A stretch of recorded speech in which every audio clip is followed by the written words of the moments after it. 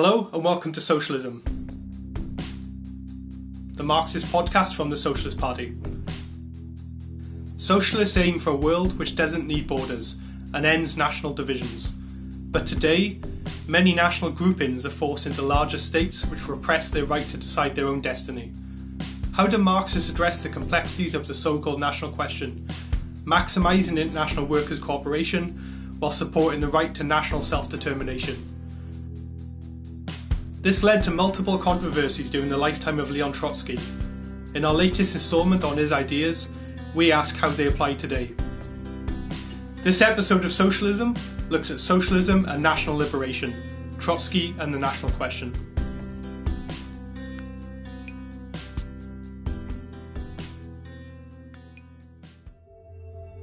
One of the most important questions for revolutionaries is the question of national liberation. We've talked in earlier episodes in this series on Trotsky and Trotskyism about the need to complete the tasks of the bourgeois democratic revolution, which include establishing unified nation states and freeing nationalities from oppression by imperial masters. That is something which continues, of course, under capitalism and is an extremely complicated question, or can be, and it's something which Lenin and Trotsky in particular put a great deal of thought into as an essential component of the Russian Revolution firstly, but also of the World Revolution, and it's an issue which continues to have great importance to this day, as we'll discuss. We've got with us today Niall Mulholland from the Committee for Workers' International. Hello, Niall. Hello.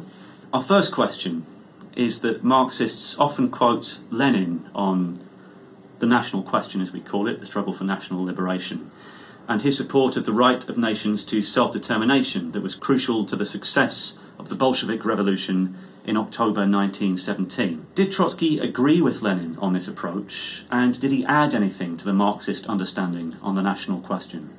Well, he did agree with Lenin's approach. He came into full agreement with Lenin during 1917. Prior to the First World War, there were some minor differences between Lenin and Trotsky in the national question. The national question was a fierce debate amongst the Second International, but they did agree on the right to self-determination for nations.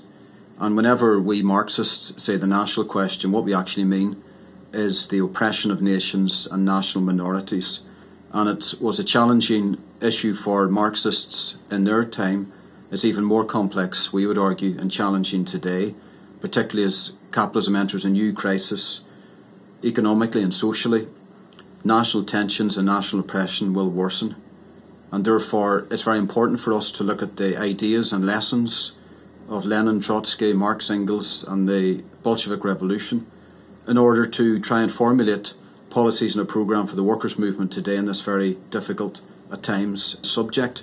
But Trotsky, of course, was well acquainted with the national question. He grew up in the Tsarist Russia, which, as Lenin said, was the prison house of nationalities. He lived for a number of years in Vienna, which is in the heart of the Austro-Hungarian Empire, which comprised 10 different nations. And he, of course, came from a Jewish background, and that meant, of course, he had special interest in the situation facing the Jews of Europe and Russia and internationally. So he always had a very close eye on these developments. Like I say, prior to 1914, Lenin and Trotsky had complete agreement on the right of nations to self-determination. On this, they had disagreements with Rosa Luxemburg, who, of course, was a towering figure in history as far as Marxists are concerned. But she was the German revolutionary leader. She was the German-Polish revolutionary leader. He was killed in the attempted German Revolution. But she, prior to the First World War, she had a one-sided position on the national question, particularly concerning Poland. And this is understandable because inside the workers' movement, the advocates of Polish independence tended to be from the right of the movement, and the Polish nationalist movement was led by quite reactionary forces. So she saw it as something that was a diversion from the workers' struggle. But Lenin and Trotsky both understood that unless the Polish workers had the right to self-determination, to have their own independence, not just from Tsarist Russia but from other powers, unless that was carried out, the socialist struggle could not be fulfilled in that part of the world. And therefore they did support that struggle at that time. So Trotsky was in broad agreement with Lenin, and during the Russian Revolution, afterwards, when Trotsky described it in the History of the Russian Revolution, his book, in the 1930s. He described Lenin's approach on the national question as a treasure for humankind, because he had put forward a position that meant that the socialist revolution, as you mentioned at the beginning, could be fulfilled in Russia in 1917. And of course, as you said, the position from Marx and Engels onwards is that Marxists are internationalists. We don't want to see borders and divisions between the working class. But at the same time, we understand the rights of self-determination, the rights of the nationally oppressed. And Marx and Engels were great advocates of the right of Poland to independence. They supported Irish independence as well during that period. And in doing so, and of course, they didn't give any support to reactionary nationalist ideas of the bourgeoisie, of the ruling class. They stood for the working class leading those struggles. And they said, of course, that, in the case of Ireland, that Britain would be enchained. It would have chains around it as long as Ireland was unfree.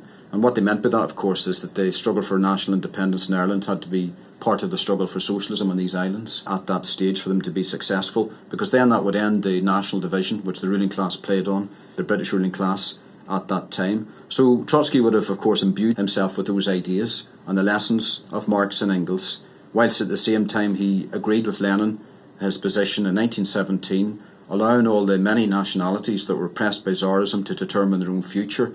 And that did happen. And the Bolsheviks, when they took power, allowed nations to decide their own future. In the case of Finland, it was agreed by the Bolsheviks that Finland could go separate and become an independent state in 1918. Of course, that led on to great tragedy, because we then had the Civil War in Finland, where the white reactionaries put down the revolution in bloodshed. But nevertheless, it was correct for them to give that right to self-determination. As far as the other countries were concerned of the former Tsarist empire, they decided to stay within the Socialist Federation that Lenin and Trotsky and the Bolsheviks established. And that meant, of course, that these were nations that had the right to be part of a Socialist Federation with Russia, but on a completely equal and free and voluntary basis. That was the idea, at least, put forward by the Bolsheviks at that time. And we can counterpose that to what happened in Austria, can't we? So, for example, when Trotsky lived in Vienna, which was, as you point out at that time, part of the Austro-Hungarian Empire, he argued against the Austrian Social Democrats' theory of what was called national cultural autonomy. What was that debate about, and does it have lessons for us today? Yes, Trotsky lived there for a number of years, and he actually used the example of the Austrian social democracy's position on nationalism to contrast it with Lenin's correct position on the national question. He spends almost a whole chapter in this, in the history of the Russian Revolution. And the Austrian Social Democrats had put forward really what was a muddled and dangerous theory of national cultural autonomy. And what that really was an opportunist attempt to reduce the national question to a question of cultural and linguistic issues.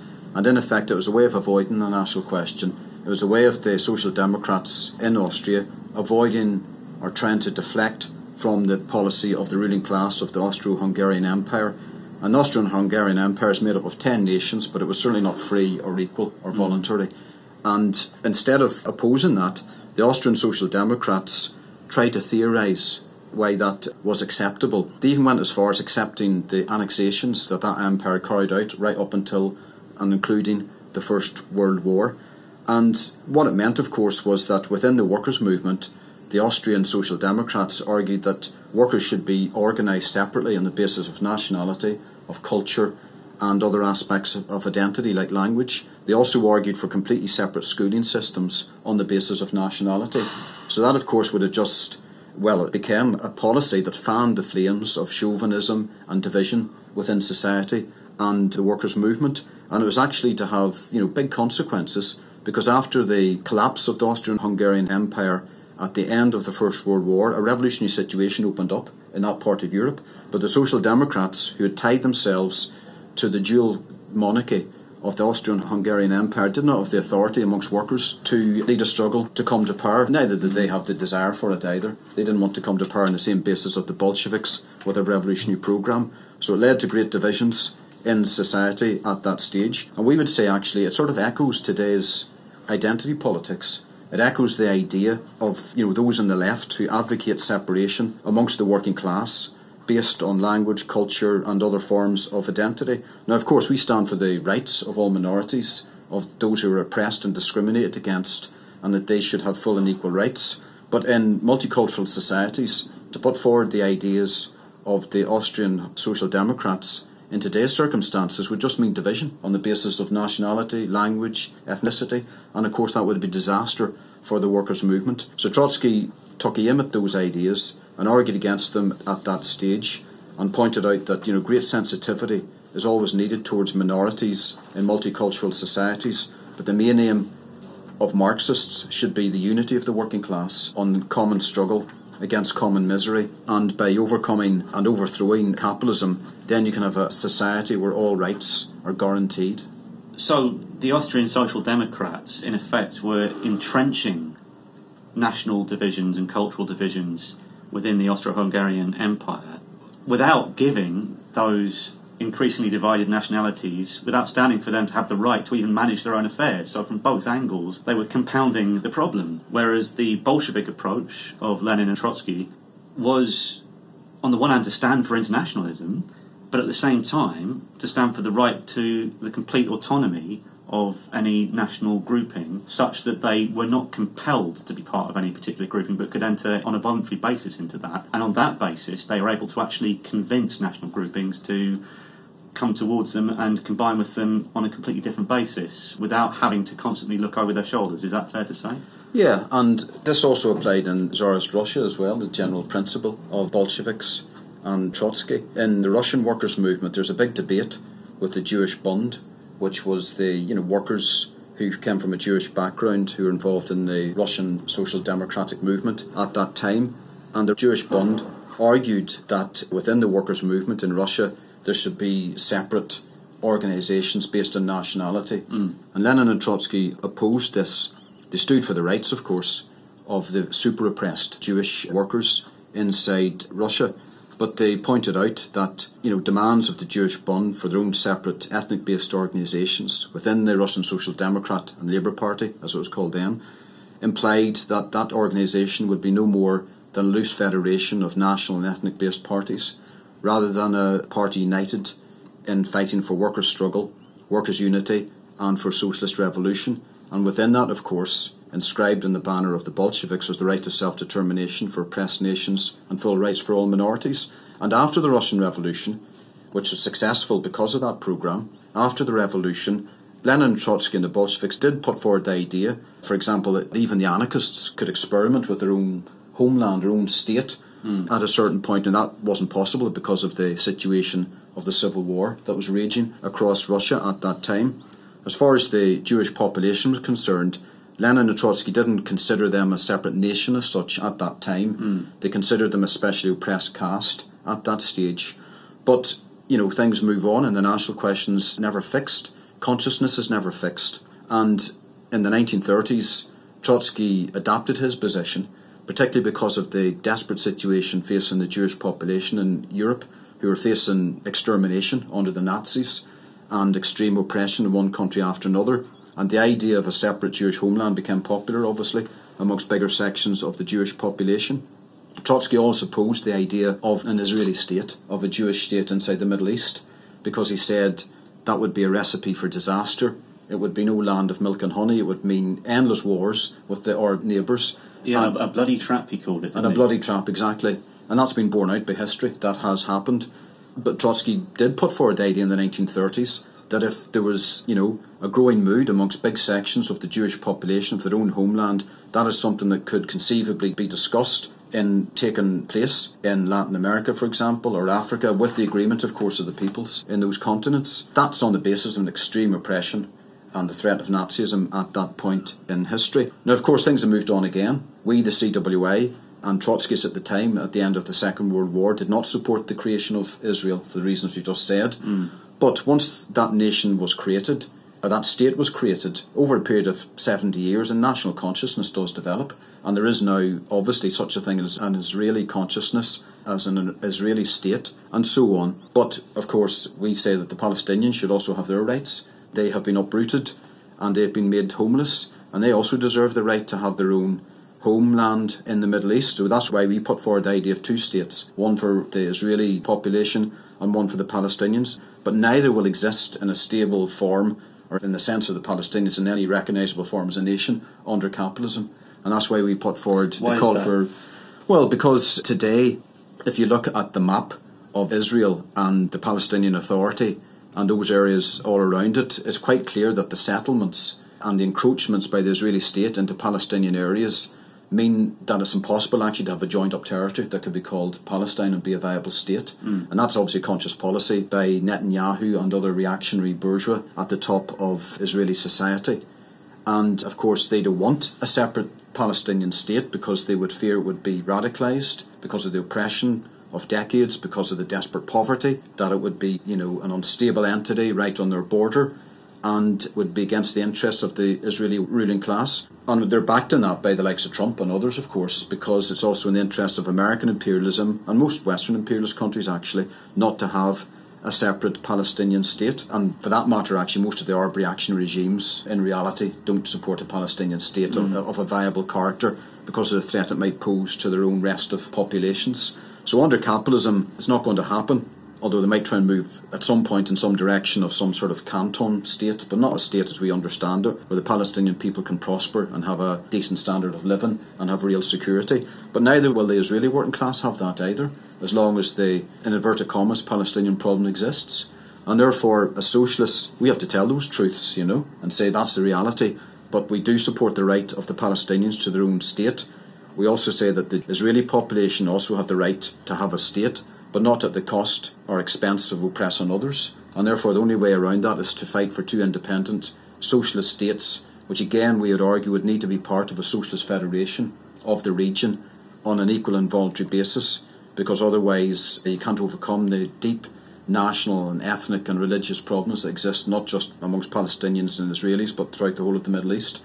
And a socialist federation like that can pool together the big resources that exist in the region and mean a big transformation in living standards and conditions, and over time the national differences and divisions would begin to wither away. And presumably this would come with special recognition and rights for example, Arab and Christian people living in a Jewish state and for Jewish people living in an Arab state, and their culture and language and rights would need to be also recognised and served in those other states.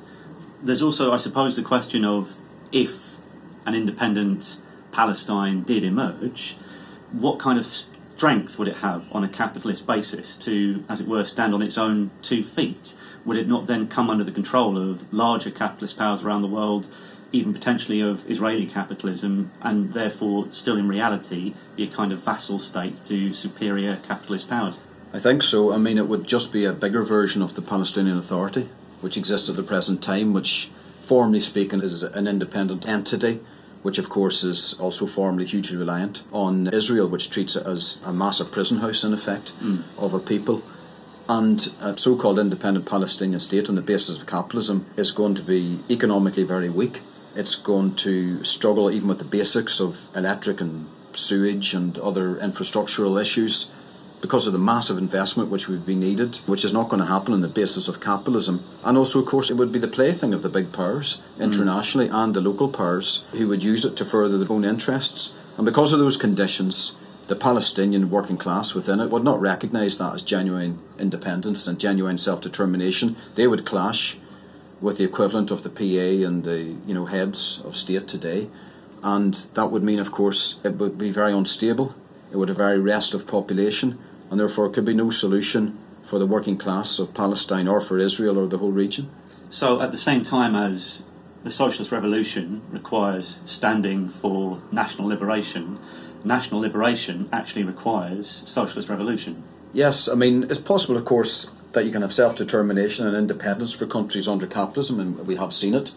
It's possible that can happen somewhere like Scotland, although the ruling class in Britain will do almost everything to stop that taking place, but ultimately, of course, that can happen. But in some countries where it's a very complex situation, where you have two different parts of the population looking in different directions, it's so complex that on the basis of capitalism, there is no long-term solution. So, for example, look at Northern Ireland, where we've had over 20 years of the so-called peace process, where there has been an assembly established, a power-sharing assembly, between Unionists and Republicans and Nationalists and so on, for a number of years. But that body keeps breaking down.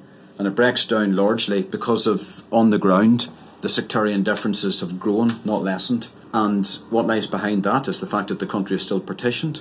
That's come more to the fore since Brexit and the whole idea of a border poll.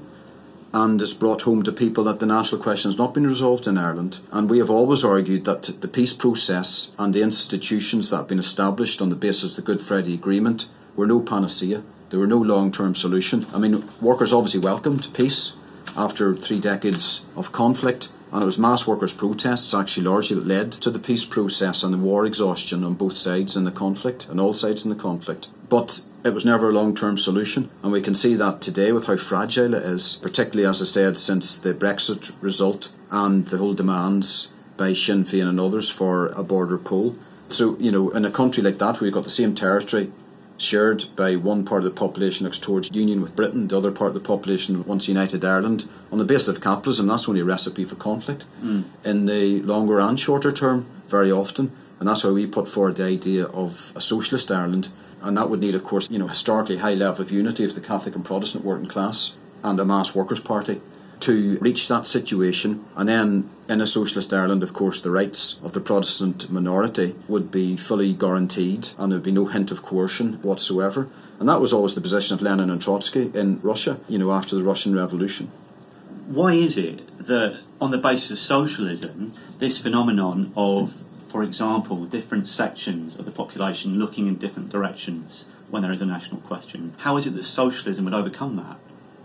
Socialism would overcome it because socialism offers a society where the living standards can be massively raised, and in that sense society can be changed, and also people would have direct control of their affairs and their future. So workers would run society and run industry on a democratic planned basis, and those two things combined would lead to a situation where all the old tensions and all the old crap, as Marx put it, of capitalism would begin to recede over a period of time. I mean, some people were quite optimistic and thought that capitalism itself, or even Stalinism, had overcome the national question, especially during periods of economic growth. So, for example, it's been a bit of a shock to some on the left that the national question was re-arose in Scotland, because Scotland was seen as an integral part of the British Empire that had gained from the Empire. Why on earth would the national question come back in that case? And, you know, we always pointed towards the likely development of the rise of nationalism in Scotland because of the deteriorating economic situation. And unless the workers' movement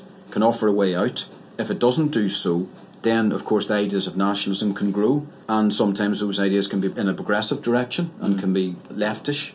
And sometimes it's bourgeois nationalism, as we see in the case of the SNP, the Scottish National Party in Scotland. And that's why it's so important for Marxists always to take an independent class position on the national question, not to find ourselves coming behind one section of the bourgeoisie against another on these issues. We have to put forward a position that corresponds with the democratic aims and aspirations of the working class, which includes the national question, which after all is a bourgeois democratic demand, not a socialist demand as such. And we have to support those democratic demands where there's a genuine mood for it. At the same time, we always have to have the overarching aim for a socialist society and to struggle for that.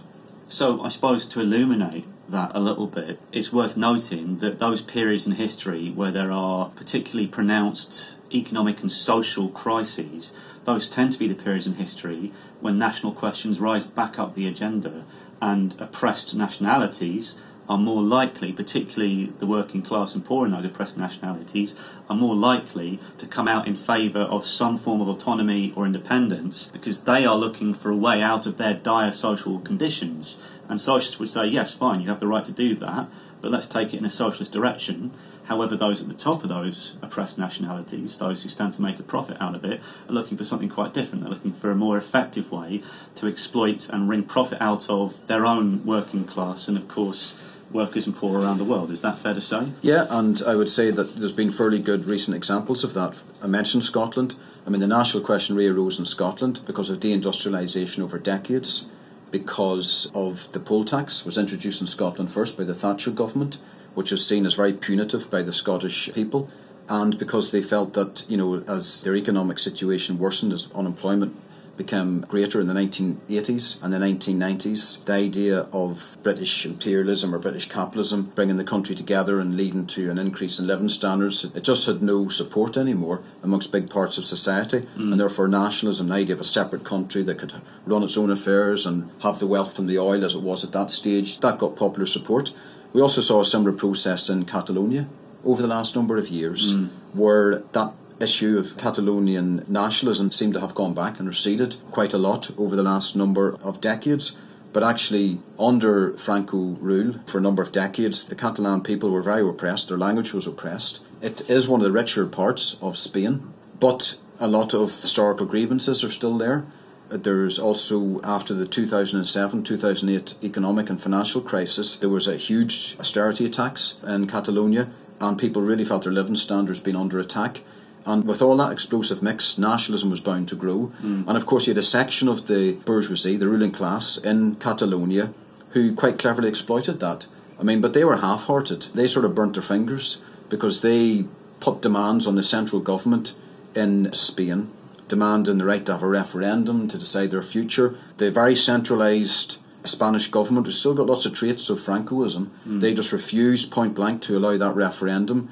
The government, dominated by the nationalists at that time in Catalonia, held their own referendum just a few years ago. Fair enough. And it was formally an illegal referendum. When people went to the vote, you may remember it in the TV pictures, the police were sent in a very brutal manner against the federal police, the Guardia Civil, but the local police were actually alongside the firefighters and the workers. That's right. Part of defending that referendum. Yeah. At that time. At that time. And they came in hard against that and really caused an explosion of anger, and there was the huge demonstrations of millions taking place in Catalonia. But we said at the time that the nationalist bourgeoisie in Catalonia were not prepared to fight this all the way through. They were always using this as a bargaining stick. They were prepared to go for something less than full independence as long as they could get more rights for Catalonia, which included, of course, first and foremost their rights to exploit the working class more and to get a bigger part of the cake of the economy. And, they fled abroad, half of them, whenever they were under threat of arrest, and they sort of beheaded the movement at that stage.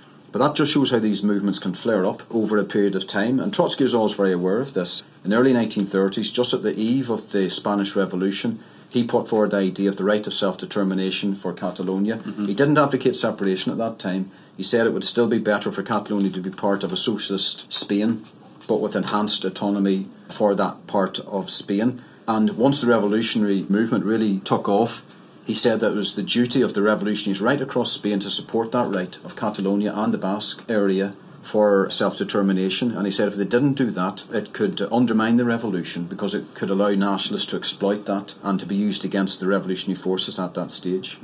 Now, Trotsky's own considerations on all of these different national questions, as you said, show that national questions are not fixed, but they're contingent on various changeable factors in the real world. We've given the example of what in Trotsky's day was called the Jewish question, the calls for a Jewish homeland, where he changed position on that as a result of real changes in world circumstances, and how Trotskyism afterwards has reached a new position again. And the position which the Committee for a Workers' International puts forward, for example, is controversial on the left. There are other forces who might call themselves Trotskyists who, I suppose in our view, are not consistently applying that method, who cling to outdated historical formulas or do not apply the class approach of saying that the workers and the poor need to lead the way out of national oppression rather than liberal bourgeois forces, liberal capitalists. But nonetheless, while we stand for a two-state socialist solution in Israel-Palestine, what if there was a new intifada in Palestine, a revolution carried out by the workers in Israel, and they decided on that basis that they wanted a combined state? Would we stand against that? We don't have a blueprint on the national question. I think that's one of the lessons. If you look at Marx and Engels, Lenin and Trotsky, they all had evolving positions on some of the big issues of the day as far as the national question is concerned. In the 1840s, Marx and Engels supported autonomy for Ireland, not full right independence, because they thought at that stage in the 1840s and 50s that the revolutionary process in Britain could develop further than it did. They thought the Chartists, which of course was the first revolutionary party, as Lenin called it, was a mass organisation of the working class. They hoped that it could lead a struggle to overthrow the bourgeoisie, and as part of that process, the people of Ireland would be given full rights as part of a socialist Britain and Ireland. That didn't happen, and the movement went into abeyance, And then they put more emphasis on the right of the people of Ireland to have self-determination and independence, which they said would be the pathway also for liberating the British working class at that stage. So they had a changed position over a period of time, as we said about Trotsky also, of course, on the question of the Jewish population as well. And I think today, if there was a mass movement of Palestinians, as you said, if there was the, possibility of a successful intifada which managed to carve out some type of Palestinian state for themselves, we would obviously support every gain made by an intifada or a mass struggle of the Palestinian masses, but we'd have to be honest also and point out the limits of it and how temporary such gains were going to be.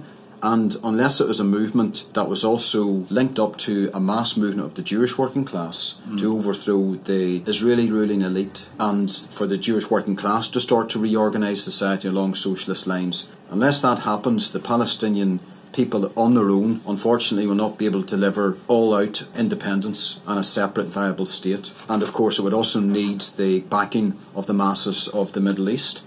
We saw the traces of that beginning to develop nearly 10 years ago with the so-called Arab Spring, or the mass movement that took place in North Africa, in countries like Egypt and in the Middle East. Unfortunately, as we know, that all went down to, or most cases led to bloody counter-revolution because there wasn't the mass organisations of the working class with clear ideas to really give a way forward and to overthrow the ruling elites in a number of countries. But the developments in Lebanon today, with the mass movement of people there right across ethnic and sectarian lines, which is very progressive, that's a harbinger of what's to come. And that does show that there can be movements on the economic issues, on the social issues, but they can take up these very complex issues also of the national question. So that's the way forward. We support every struggle of the Palestinian masses and we support every gain they make. But we also have to say, of course, that on the basis of capitalism, those gains will be limited and can be taken back. To return to the controversies and political debates which were taking place on the national question while Trotsky was alive, Lenin and Trotsky clashed with Joseph Stalin over the treatment of national minorities in the young Soviet Union. What was the content of these debates? Yes, even in the early years of the Soviet Union, there were clashes between Lenin and Trotsky and Stalin. And Stalin at that time was representing, not in a crystallised fashion, but he was representing the growing state bureaucracy, which was developing, of course, because of the huge privations in society and also because the socialist revolution had not successfully spread to key industrialised countries like Germany or Britain or France at that time. So the revolution was becoming isolated and all those huge material pressures were there. And it found some of its expression in a developing bureaucracy which was adopting many of the manners of the Tsarist bureaucracy. So it was high-handed towards the other nationalities. It was a great Russian chauvinism, as Lenin called it, that existed inside the bureaucracy in Russia at that time. And there's a number of collisions with Stalin. Lenin famously, of course, very sharply rebuked Stalin over his treatment of leading Bolsheviks in Georgia, because he had such a high-handed approach towards them. It was one of his last struggles with Stalin. It was one of the things he said that made him convinced that Stalin should not be the general secretary or hold any key position inside the Bolshevik party. And this is despite Stalin being Georgian himself? Despite Stalin being Georgian himself. And Stalin, whenever, I think it was the 12th Congress of the Communist Party, at that meeting, Stalin drafted some resolutions and he put forward the idea that every minority nationality in Russia had to adhere to the Young Federation, Socialist Federation, but there was no mention of it being free or voluntary or equal. It was like an implicit command they had, and what he in essence meant was they had to adhere to the big nation, to Russia. And Lenin took Stalin up on this issue, and Lenin was pushed back on that issue and others concerning the national question. But in some issues, Lenin didn't get his way. I mean, Lenin also said there should be a rotation of the president of the Soviet Union between the different nationalities, which would obviously be a sign of goodwill to all the different nationalities. But that never happened. Kalinin was a Russian, and he was the only president during that period. Again, that was, if you like, the work of Stalin at that period. So, Stalin always had this high-handed manner towards the other nationalities, and then it became a greater and greater clash between him and Lenin, and then between him and Trotsky at that stage. And then by the 1930s, any semblance of a genuine federation of nations in the Soviet Union was just gone.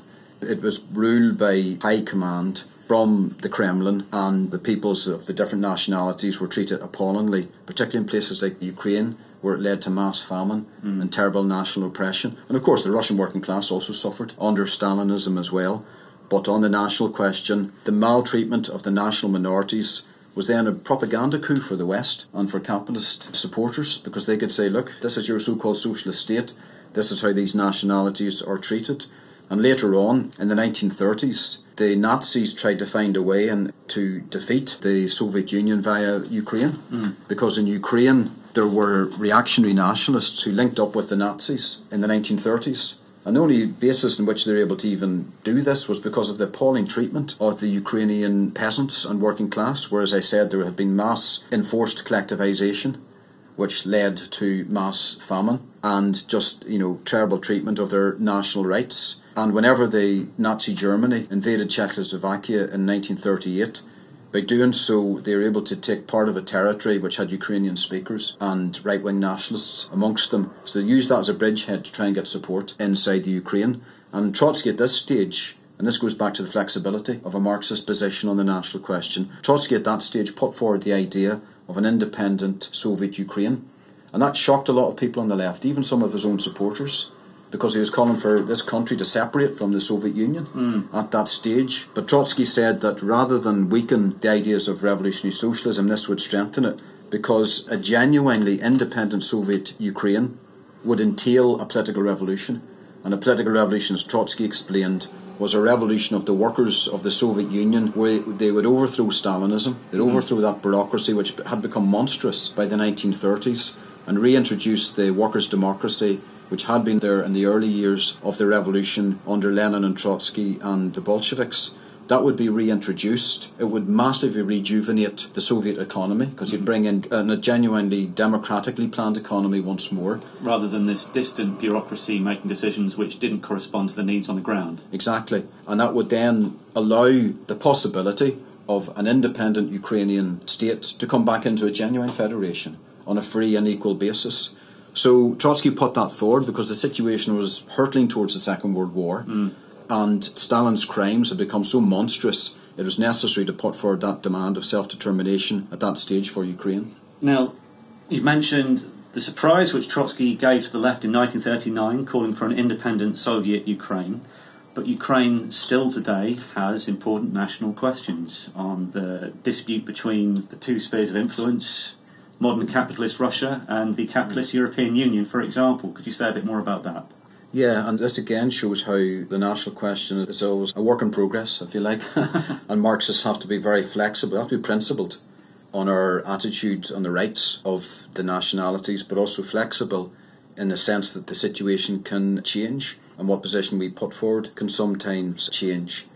So, for example, in Ukraine, you may remember a few years ago there was the bloody conflict between the Ukrainian state and the Russian state, mainly, not directly, but through other forces, and it mainly found expression in the so-called breakaway republics of eastern Ukraine, which included cities like Donetsk and other areas like that. And, normally speaking, when we talk about a nationality, we mean a common language or a common culture or a common territory, or some of those elements. But the common territory is the most normal one that people put forward for a viable nation state. And in the situation of the breakaway of a number of these little cantons, in effect, from the central control of the Ukrainian state, we saw that, they declared themselves republics. They were predominantly ethnic Russian peoples. And we would support their right not to be part of a state they do not want to be in. Sure. Because it means coercion for them to stay inside the Ukrainian state. But we would also say that there can be no illusions in Putin's Russia. Putin has no interests, genuine interests in the peoples of those breakaway areas of Ukraine. And that's been borne out, because if you look at the years since the breakaway, there's still conflict. There's still a shooting war going on in those areas at different levels, but it still continues. There's endemic poverty. The infrastructure in many situations is very basic or broken down, and there's just mass unemployment. So it's a desperate situation for those people. So they've not found redemption as formally appealing to Russia, to be part of Russia. Putin has been very limited in the resources he's put into those enclaves for his own interests, and they've been used as pawns in the dispute with Ukraine and just the general dispute between Russia and Ukraine, and of course what lies behind Ukraine nationalists, of course, is the right wing or the imperialist powers in the West. So it's a very unfortunate situation facing the people of those breakaway republics, but we would support the right to determine their future. And we would argue, of course, that we shouldn't be coerced into capitalist Ukraine, but you're not going to be any better off as part of capitalist oligarch-dominated Putin's Russia. But therefore, they should be able to determine their future, and we would say it just reinforces the need for a socialist federation of nations and minorities in that part of the world. And also, you may remember back at that time, there was a huge contentious issue amongst the left internationally over the question of Crimea and what was taking place there. And we argued that, of course, whenever the Russian forces went into Crimea, they very often dressed up as soldiers belonging to nobody, but everybody knew it was Russian forces in that country. And there was a referendum held to determine the future of Crimea, and by a majority it was agreed to become again part of Russia, to break away from the Ukraine. Now historically, the Crimea has been shifted between different countries and there's been coming and goings of different peoples, but certainly for the last number of decades the majority of people in it do come from an ethnic Russian background. But that's not all. There's also the Tatars, who are the original peoples there, and who were historically oppressed by Stalin. Yeah, historically oppressed by Stalin, and obviously are comfortable in a Crimea that's broken off from Ukraine at this stage.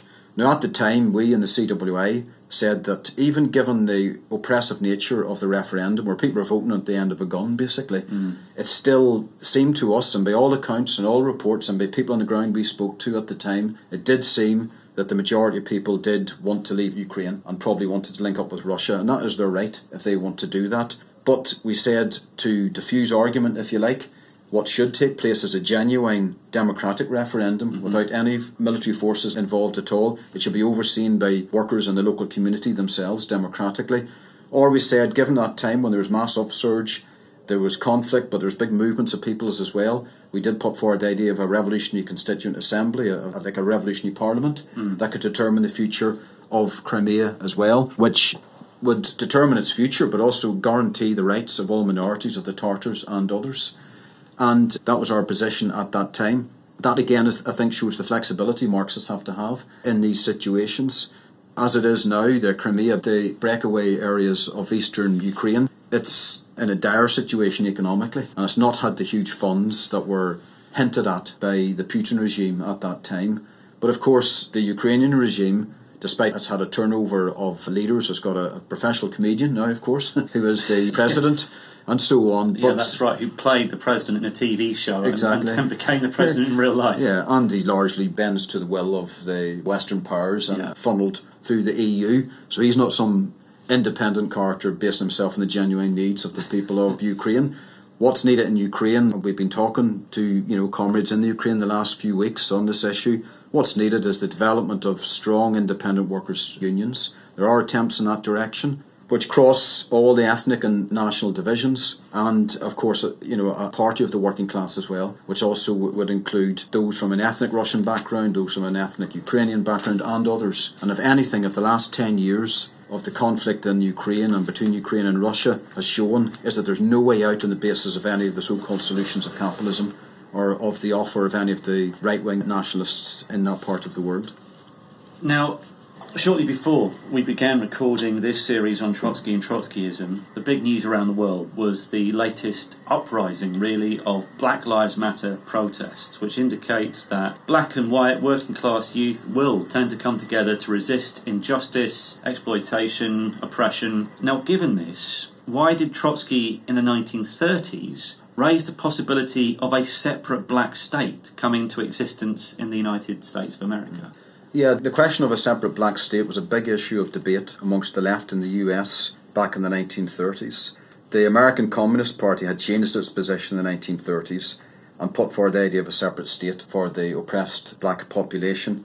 Trotsky supporters, the Trotskyists, or what had been the left opposition, then became the Trotskyists. The Fourth International. And the Fourth International and the Socialist Workers' Parties that became in the United States at that stage. They reacted against that position by the Communist Party and the Stalinists, and they put the emphasis on the need for unity of black and white workers, for all the rights of the oppressed black population to be struggled for, so economic, social and so on, as part of a struggle for a socialist society. And broadly speaking, Trotsky was sympathetic with that, of course, but he did say that in the conditions of the 1930s in America, that it would be wrong to discount the theoretical possibility of a mass movement developing amongst the black population for their own separate state. And if that mass movement did develop and there was a territorial basis to it, that Trotskyists or the Marxists should not stand against it. So he was trying to correct a bit of a one-sided position that the Trotskyists in America had at that stage, which of course their position was based on a reaction to Stalinism. And the American Communist Party, of course, they never asked, if you like, the black population what they wanted. They told them this is the best for you to have a separate state. And that was dangerous in the workers' movement, because that could give the impression that the white working class wanted separation and were advocating separation before that became a mass demand amongst the black population. But it is true that in the 1930s, there could have been the territorial basis for it. The majority of the black population still lived in the southern states. There was at least 2 states which had a black majority. And it was only after the Second World War that demographic situation began to radically change, where there's mass migration by the black population to the northern states, and they became much smaller in the south, but still a significant part of the population. But also, of course, after the Second World War, you had the growth of unions, and you had more of the black population becoming more proletarianised. They were no longer working on the land in the south as much. They were now part of industry in the north, and they were more part and parcel of the industrial working class in the north. And in that sense, the idea of a black separate homeland receded very strongly. It came up again a bit during the development of struggles by the black population in the 1960s and the 1970s, civil rights movement and so on. But it was always it was always a minority position. The Black Panther Party, as it developed, opposed it because they saw it as unnecessarily creating division at that point in time, rather than the black and white population coming together for a struggle, which their best leaders said should be a socialist struggle at that stage. And today, of course, with the Black Lives Movement protests, which are significant and a great step forward, as we saw, and took on an international forum as well, we saw that in the United States, that many white youth, or youth from a Latino background and so on, came out and supported those protests. They were in support of the struggle against racism, against racist police methods, but also, of course, they were all against the poverty many of them are facing, the mass unemployment many youth are now facing, and just a real anger at the Trump administration and capitalism itself. So that would indicate, of course, that any ideas of separation and separate homeland is definitely something that's not on the agenda for the vast majority of the population, and I think that is the case.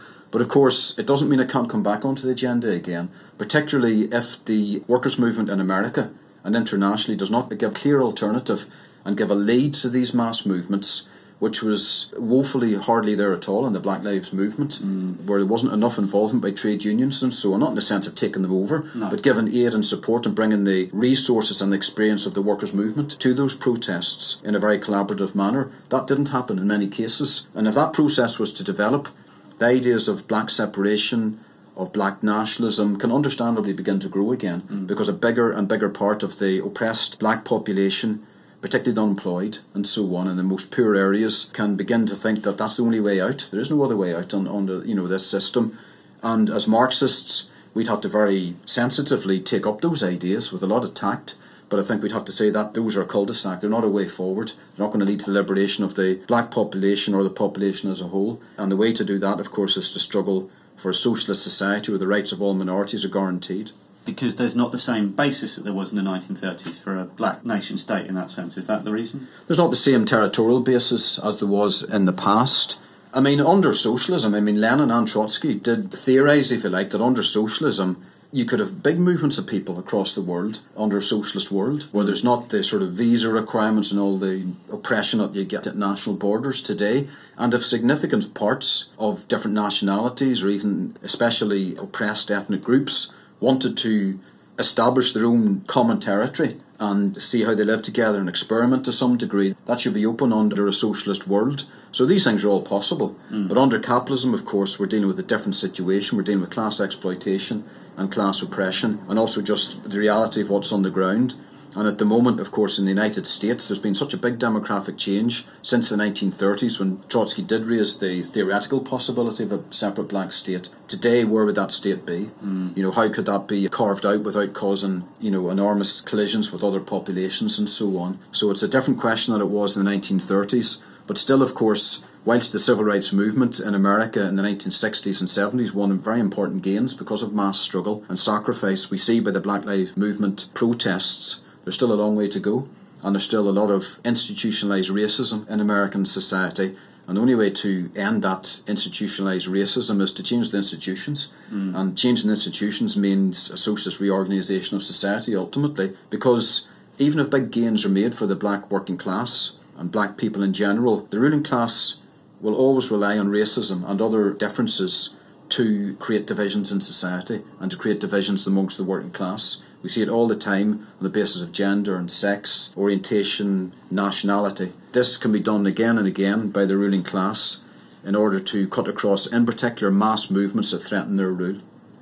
So, in the time that Trotsky was helping to develop these ideas alongside Lenin and other leading Marxists, and today as well, these are periods of extraordinary convulsion for human civilization, particularly for capitalist society, as it enters a prolonged period of crisis, presenting opportunities to move past it to the next stage of human civilization, which we would see as socialism around the world. And the struggle for national liberation, which is a task left over from the fight against feudalism in many cases, is something which has to be completed on the path to spreading socialism around the world, organising across national, ethnic, cultural lines, all the various different divisions which the capitalists and other ruling classes use to try and divide ordinary people, in particular the working class, against each other. This is absolutely essential, but while this can seem paradoxical on the surface, achieving that unity means allowing the fullest possible autonomy, including complete separation for different nationalities. That actually that is the route to achieving international cooperation and ultimately a world without borders and in fact without states. But immediately in this period, when we're working towards the kind of developments which can set us on that trajectory, national questions are once again coming to the fore. So we've mentioned Northern Ireland, Scotland, Catalonia. These are all current examples. There's examples which could arise again, like Quebec and Canada. There's West Papua in the Pacific region at the moment as well. The largest nation without a state today is the Kurds. And if you want to hear more on that specific struggle, you can refer to episode 44, Kurdish National Liberation. But you've mentioned, Niall, that in fact the national question has become even more complex today than it was in the time that Lenin and Trotsky were coming up with the ideas which we now rely on and develop. So do Lenin and Trotsky's ideas on national liberation still apply? I think so very much, because I think what they show in general is that a Marxist understanding of the national question is not some sort of blueprint that's mechanically applied in all situations across time and space. I mean, if you look at Marx, Engels, Lenin and Trotsky and their approach, it was principled but flexible, and they showed that the national question is not set in stone, it's a living, changing phenomena that demands from us careful study and a correct application of demands and programme. And that'll become even more so, as you said, because of the choppy waters we're now entering with economic crisis of capitalism internationally. So that will exacerbate the national questions that are already there. And, you know, we always have to be flexible and look at things very concretely. Whilst we do support in general the right of self-determination for nations, it doesn't mean we advocate separation in every circumstance. It is very concrete. So, for example, in the 1930s, Trotsky did not support the referendum of the Saarland. It was an area that, after the First World War, was a League of Nations mandate. It had a majority German ethnic population, and Hitler and the Nazis campaigned for it to be brought back in to Germany. From where? It was overlooked as a mandate by the League of Nations, with some involvement by France at that stage. It was a small area. It was a big issue in the workers' movement and internationally, generally, in the 1930s. On the face of it, those people should have had the right to decide if they want to go back into Germany or not. Sure. But of course Lenin said, well, that would mean if they said yes to that, they're going under the heel of Nazism. And no trade unionist or worker or socialist could support that. So therefore, in that instance, he did not support the formal self-determination, because the wider superseding interests of the working class had to be taken into account. And that's always the benchmark for Marxists on this issue. As you said, the national question and the resolution of it is a legacy of the unfinished bourgeois revolution, of the unfinished capitalist democratic revolution of earlier centuries. And it's the workers' movement that will overcome that process and overcome those issues over a period of time through socialist revolution fundamentally and ultimately. But of course we always have to be alert to who's demanding independence at any given time, what are their motivations, and are they in the interests of the working class. And any demand for self-determination and independence that goes against the interests of the general working class and is a retrograde backward step for the working class, we couldn't support. But any movement that would be a step forward for the working class as a whole, and it would bring about genuine improvement in democratic rights, then the Marxists should support it. That's the general benchmark, but in each case has to be looked at specifically. So we can't tell ahead what position we might have on some national issue that might erupt. We have to specifically look at it and look at it in a all-sided way in the future. So, for example, Marx and Engels, whilst they championed the independence of Ireland and the independence of Poland, at one stage they were against the formal, if you like, independence of some of the Slav nations, because those who were championing that were the Tsarist regime, and they were exploiting those peoples on a national basis, but they were doing that not for the interests of those people, but to further the interests of the reactionary Tsarist regime, which is the bulwark of reaction in Europe at that point in time. So Marx and Engels didn't support those demands at that stage. Of course, later on, Trotsky, when he lived in the Balkans for a period of time, he was a correspondent at that time for a liberal newspaper, a war correspondent during the 1912-1913 Balkan Wars. He put forward the idea of a federation of the peoples of the Balkans because the conflicts were so complex and interwoven that whilst he supported self-determination for nations of the Balkans, in and of itself, just the separation and the setting up of new states would just lead to new oppressions, and therefore he called for a federation. We'd update that. We do update that with the call for a socialist federation of the Balkans, which we put forward, including in the 1990s when the former Yugoslavia fell apart. And we did say there's a genuine right here of self-determination, but we couldn't support the machinations of the imperialist powers who were coming in to carve up Yugoslavia. We put forward the idea of a genuine federation on a socialist basis in that part of the world. So I think all those examples just show that there's no panacea we just apply to the national question forever and a day. It has to be looked at concretely and in a Marxist principled way, but putting forward clear demands. And that would include somewhere like, as you said, the Kurdish issue, which is very complex, because the Kurdish people, of course, are the biggest nation in the world without their own state, and they're scattered amongst several different countries. There's a different level of consciousness amongst Kurds in different parts of those areas. Some may want more enhanced autonomy or separation for themselves. Others may want to link up to the other Kurdish areas and create one large Kurdish state. What we say is they should be given the right, at least, to decide where they want to go, which is denied by all those countries. Although sometimes they can play the Kurdish card, different ruling elites which oppress them can call for the liberation of the Kurds in other countries because it serves their interests. So we say those people should have the right to determine their own future. And what that may be, if it's a federation of the Kurdish people, if it's a single state, that's up to them. But that right, of course, is denied on the basis of capitalism because it goes against the territorial interests of several ruling classes in different countries.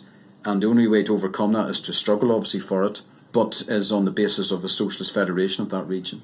And that question of the Socialist Federation and of the social force in society which is struggling for national liberation, that force being the working class, that is the central issue for Marxists to come out of this. It's a central issue because the working class is the only force, the only social force in society that can said to have a genuine interest in the liberation of oppressed nationalities. We have different nationalist movements, including of the oppressed, which have right-wing features, and they want independence, they want separation because it serves their interests. They then become the ruling elite of these new regimes. And of course, as we see in history, very often that has happened, and one of the first things they do is start oppressing the minorities in their own countries. So they can't be trusted. And of course, as we've seen also, they do not raise the living standards dramatically of the peoples of those countries post-separation or post-independence because they're still basing themselves on capitalism. They're still basing themselves on the boss's system. So we cannot trust those forces, their motivations and their interests, and also because they're quite timid and weak. In most countries, they're not even prepared to have a proper struggle for self-determination, as we'd see even today in a very modern sense with the SNP and the nationalist parties in Catalonia. They don't actually struggle for full independence. They're pushed in that direction by the workers underneath them in some cases. Pushed further than they want to go very often, that's right. and then they will limit what they were prepared to do. The SNP, during the referendum for independence a few years ago in Scotland, were still prepared to accept that the Queen would be the head of the state, that foreign policy would have to be part of an overall British in relation to England and the English state and so on. So they're prepared to make big compromises. The Quebec bourgeoisie are very much the same, the nationalists in Quebec. They're not prepared to have a thoroughgoing struggle for real meaningful change. The working class, when it wants to have liberation, national liberation, as Trotsky said, very often that nationalism is the outer shell of an inner Bolshevism. So it's a demand for democratic rights, it's a demand for the end of oppression, but it also is linked to a yearning for social liberation and economic liberation, offering a different type of society. So the nationalism, very often in a number of countries of the working class, is completely different to the nationalism of the petty bourgeois and the bourgeois. And that's why these movements, we would argue, need to be led by the working class, with their class interests to the fore, and in that way they can bring with them also the other minorities who will not feel threatened under a new independent state, and by doing so they can lead not just to national liberation but to socialist liberation as well. And after all, that is what happened with the Bolshevik Revolution. That revolution would never have taken place without that sort of programme being inscribed on the banner of the Bolsheviks, which was Lenin's position, and of course Trotsky wholeheartedly agreed with that position, and that led to their great success in 1917. And of course the world's moved on, things are very different in many ways, but in broad brushstrokes that is still our aim and our model, if you like, for a new society. Now, as always, if you like what you've heard, recommend us to your co-workers and friends, donate to help fund us, and if you agree, join the Socialists. You can read more about today's topic and all the other topics we're running in this series in the new book of Leon Trotsky. The Committee for Workers International is also holding an international online rally for the 80th anniversary of Leon Trotsky's assassination, The Ideas That Couldn't Be Killed, and you can sign up to attend that at socialistworld.net. That's happening on Sunday the 23rd of August at 2 p.m. London time. Niall, thank you very much for joining us today. Thank you, James. Socialism is produced by the Socialist Party, the England and Wales section of the Committee for Workers International. Today we heard from Niall Mulholland, speaking to James Ivans, and I'm Scott Jones. This episode was edited by Nick Hart. The CWI is holding an international online rally for the 80th anniversary of Trotsky's assassination, entitled Why Couldn't His Ideas Be Killed? It's on Sunday the 23rd of August from 2 p.m. London time. You can register to attend at socialistworld.net. You can find further reading on this episode in the notes in your podcast app and at socialistparty.org.uk/podcast. If you want to get in touch, email socialismpodcast@socialistparty.org.uk. Do you agree with the policies and actions the Socialist Party is fighting for? We need you. Send us your details at socialistparty.org.uk/join. And if you live outside England and Wales and want to join the fight for socialism in your country, contact the Committee for Workers International by visiting socialistworld.net. Socialism, the podcast, has no wealthy backers. We rely on funding from the working class, which maintains our political independence. So help us take the fight to big business. You can make a regular donation or a one-off payment at socialistparty.org.uk/donate. Until next time, solidarity.